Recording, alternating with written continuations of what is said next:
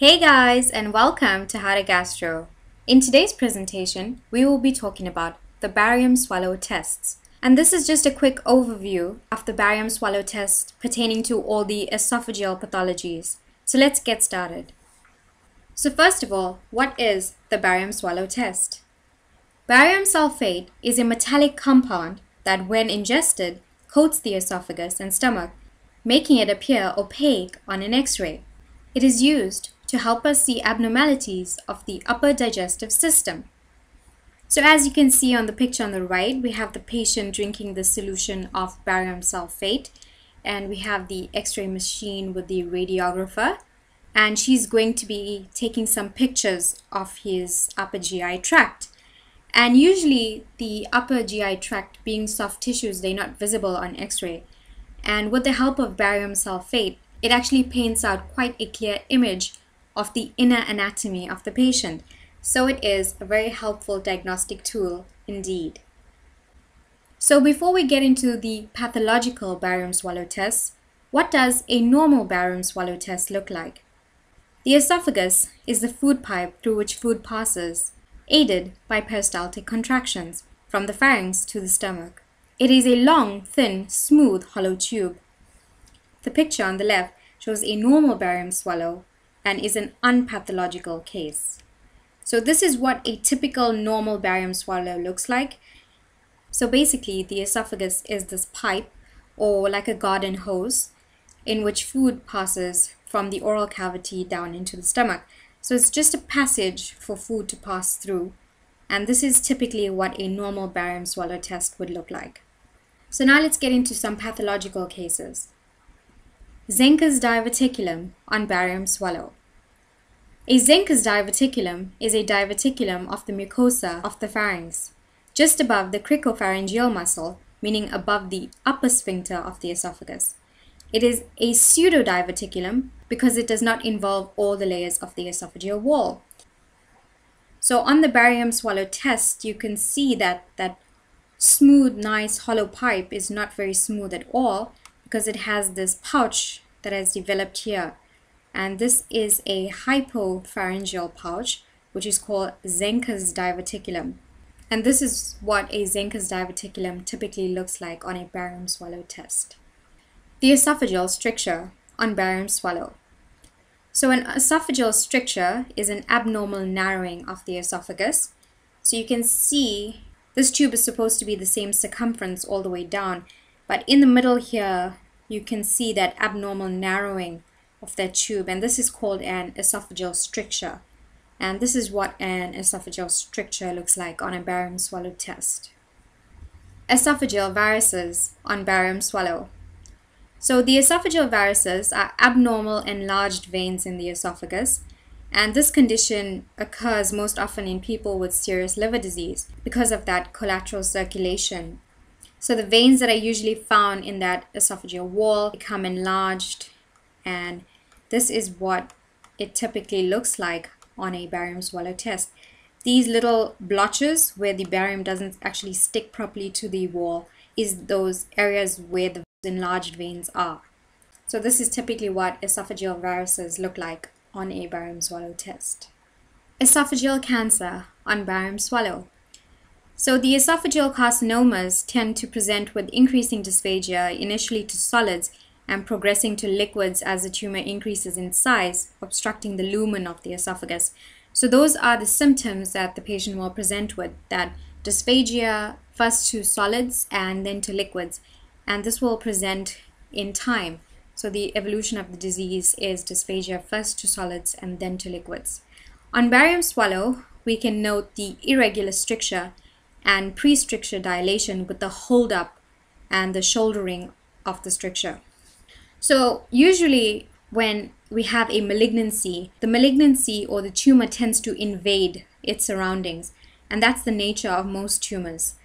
And as you can see here, it's not a very thin straight line. It's a very rigid, rough line, and that is actually a sign of a carcinoma. And you can see here, like in that stricture we saw earlier, the only difference between the cancer stricture and a normal stricture is that in a cancer stricture, we will have that irregular borders.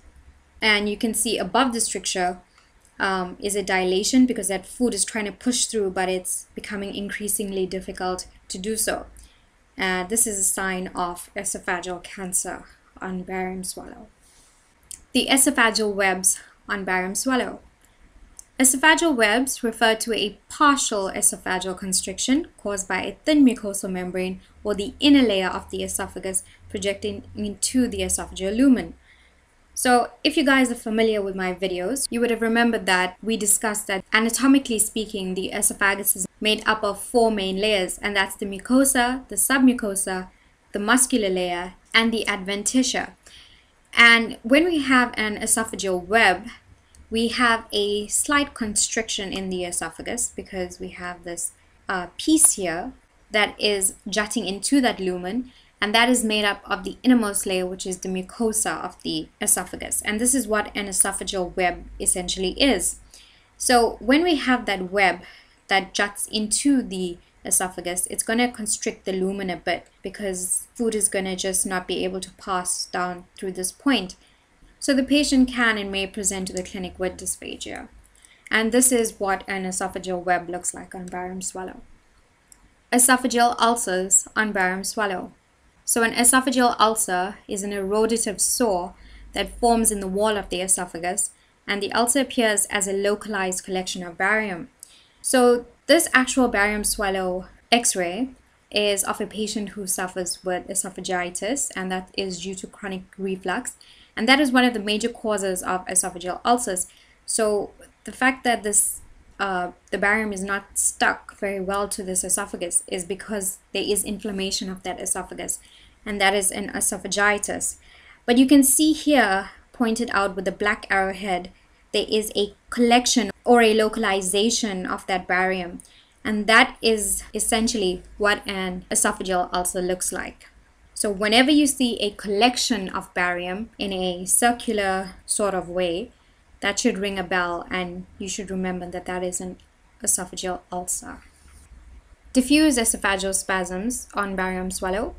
The diffuse esophageal spasms are a condition characterized by uncoordinated contractions of the esophagus, which may cause difficulty in swallowing or dysphagia, as well as regurgitation. It produces the typical corkscrew or rosary bead appearance on contrast studies. So this is diffuse esophageal spasms. So we have a problem with the peristalsis. We have the muscular layer of the esophagus, which is spasming, and it produces this kind of image on a barium swallow. And you can see this rosary bead or corkscrew appearance because of the specific pattern that it makes out. It looks like a corkscrew or a rosary bead. Schatzky ring on barium swallow. A Schatzky ring is a narrowing of the lower esophagus that may cause difficulty in swallowing, which is dysphagia. The narrowing is caused by a ring of the mucosal tissue which lines the esophagus or muscular tissue. So Schatzky's rings are usually found in the lower part of the esophagus, which makes it different from the other pathologies, and it normally is a very clean-cut ring-like image. So you can see that it's a very neat circular ring that we can see on a barium swallow, and this is typical for a Schatzky ring. Achalasia on barium swallow. Achalasia is a form of esophageal dysmotility characterized by the loss of the distal esophageal peristalsis and failure of the lower esophageal sphincter to relax. Note the bird's beak or rat's tail appearance at the gastroesophageal junction. So I did do a video on achalasia. Actually, I've done a video on mostly all of these pathologies. So you can go through the gallery and look at those videos and watch them. But if you remember from that video, we discussed that the peristalsis in the lower part of the esophagus is lost, as well as there is a failure of this lower esophageal sphincter to relax. So usually we have the sphincter, which is called the LES, or the lower esophageal sphincter, and it's also known as the gastroesophageal junction, or the GEJ. And this is essentially this area here. So in achalasia, we have a failure of this portion to relax. And because it's constricted so tightly, it doesn't allow the food to pass that freely from the esophagus into the stomach. And on barium swallow, we can note a bird's beak. You can see this looks like a bird's beak or a rat's tail appearance. And above, you can see the dilation of the esophagus because we have that food that is collecting up there. It's unable to push past this obstruction. So we are going to have a collection of food here, and it's going to make that esophagus dilate. And then we have the thinning of the GEJ, or the gastroesophageal junction, or if you want to call it the LES, a very tight LES, lower esophageal sphincter. And this is typically what achalasia looks like on a barium swallow test. Hiatal hernia on barium swallow. A hiatal hernia occurs when part of the stomach pushes upward through the diaphragm, and the diaphragm normally has a small opening, which is a hiatus, through which the food tube, which is the esophagus, passes on its way down to connect to your stomach. The stomach can push up through this opening and cause a hiatal hernia. So here we see the diaphragm, and this part, which is a portion of the stomach, is usually below the diaphragm, but it has pushed its way up through this hiatus. There is a hole here in which the esophagus meets the stomach. And in a hiatal hernia, we have that portion of the stomach which has pushed its way into the thoracic cavity. And this is typically what it looks like on a barium swallow. You see this bubble or bulge that is appearing above the diaphragm, which is actually not supposed to be there. And we notice the gastroesophageal junction, which is sort of a landmark to tell us that this portion, this bubble that is here, is actually not part of the esophagus, it's part of the stomach. So we notice that landmark there, that thin line there, and that's the gastroesophageal junction. And this is typically what a hiatal hernia looks like on a barium swallow. And that brings us to the end of the presentation. Thank you guys so much for watching. Please do like, comment, subscribe, and share. And if you would like to download a copy of this presentation, you can do so by clicking the link in the description. Take care. Bye for now.